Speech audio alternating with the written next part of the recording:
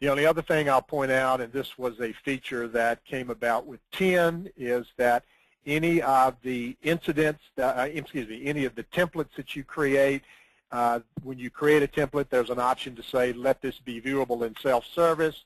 So if so, then the things that would be more end-user friendly, like the old password reset, they can grab that, and then obviously the categorization, the description, the resolution auto-populates for them just to make it even easier for them to use the self-service functionality here. So again, the biggest change in 10.1 is the flattening of the staff interface, the more modern look and feel. A lot of great new functionality in 10 if you have not gone there. And so with the new functionality and now the new what I'll call user interface improvements in 10.1, you know, I think SDE is really a very modern, up-to-date product at this particular point.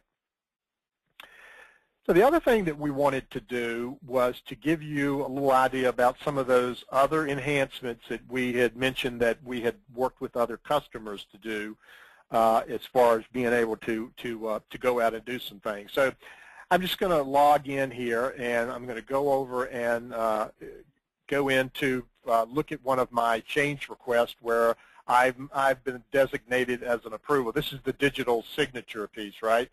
So I'm going to look at a change request where I've been designated as an approver on it. And so I'm a staff guy. I've gone in here. I've looked at it. I can see there's stuff behind the approvals tab because there's the check mark there.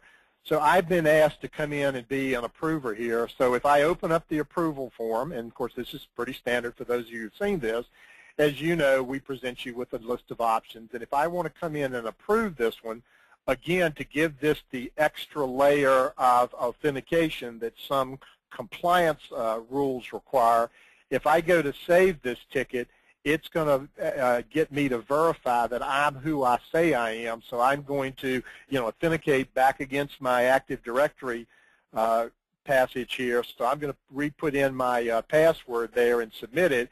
And if I were successful and that matched, then fine, it will go on. And as you can see in your detailed section here, we've indicated that we had approved it, whereas if I had put in an invalid password there, it would have denied the approval, would have probably sent an alert email that, you know, something's awry in the approval category. So again, a couple of customers had asked us to help them with that, and that's a nice way to get around some of those audit restrictions that perhaps have kept some of you from using things like change management. And even though I use change management to demonstrate this functionality, anywhere you needed to have an approval that was digitally certified, be that be a purchase request, some type of particular work order, we could apply that feature because all we're doing is intercepting before an action can be written that we've got a rule that says we have to apply the digital signature rules to it. So if you've got some situations like that, let us know, and we can certainly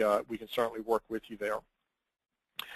So one of the other ones that we talked a little bit about was the ability to come in and kind of do a mass update here, right?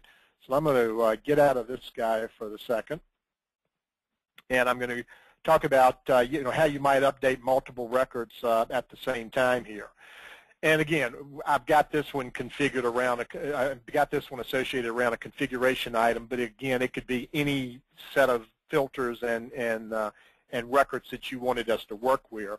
But here what I've said is, okay, I'm going to, I want to find all service contracts that are out there under a particular service contract, and it's I've got one out there called Dell 2011, because what I want to do is I want to update something to do with all of those configuration items that happen to be associated with this query, and I just selected service contract. So I'm going to add that as my query and then run it.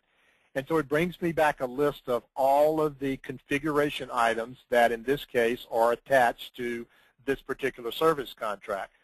So if there's something on each one of these records that needs changing, you know, without this little enhancement, you'd have to go in and open up each record individually and do that. Whereas now I could go in and say, I want to change the part description or the warranty expiration date, or again, you tell us what values you want defined here, but maybe I want to, set all of these devices to one and do a massive update to them all in one sequence, and I would be able to do that. And again, not just around configuration items or around whatever that we needed to do there, and that would give you your updates. Or maybe I need to change my part descriptions, or as I mentioned, the warranty expiration date. So it can be a great little tool to use if you have that situation. Again, if you think something like that could help you out, or you run into situations like that, just contact RightStar, and we'll be happy to work with you on that. So let me modernize that down. Now, the third option that we talked a little bit about the HTML. You saw when I did that approval work order. Of course, that demonstrated an actionable way of doing that.